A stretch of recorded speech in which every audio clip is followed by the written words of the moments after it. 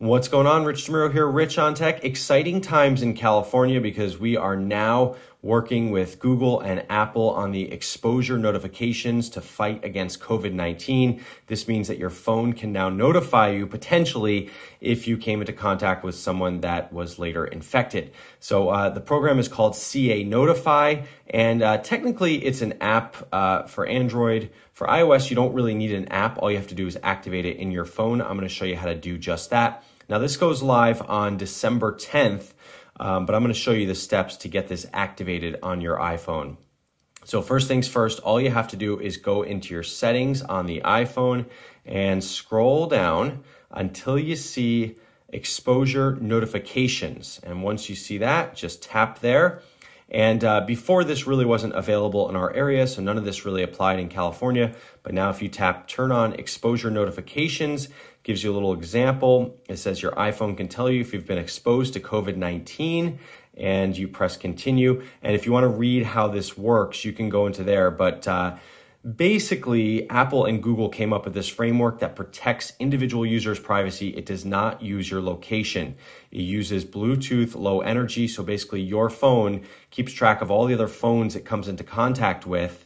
And then if someone with one of those phones says that they have COVID, it will tell all those phones that were nearby. So it's very complicated, but they had some very smart people come up with this stuff. And I've talked to several privacy experts, and they do say it is private and secure. So you press continue and you select your region. We have to go all the way down here.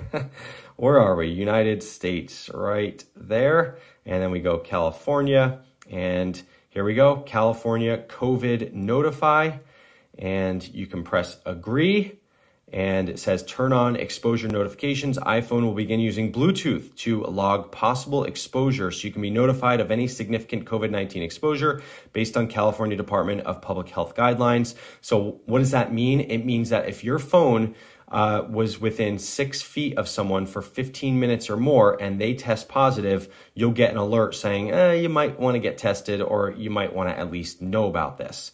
And so that's how it's going to work. So that's what you really need to know about it. So turn on, and now it says exposure notifications are enabled. Now, if you receive a positive COVID-19 diagnosis, you'll have the option of sharing your diagnosis. So what they do is they give you a special code that you enter into this little area, and that code will tell other people that it'll notify those other phones that you came into contact with. So see, share a COVID-19 diagnosis. So if you do test positive, you would go in there and enter your code in here, and that would alert the other phones that you came into contact with. So again, it's all very anonymous. There's no location being collected, and it's all being done by basically pinging the other Bluetooth on the phones around you.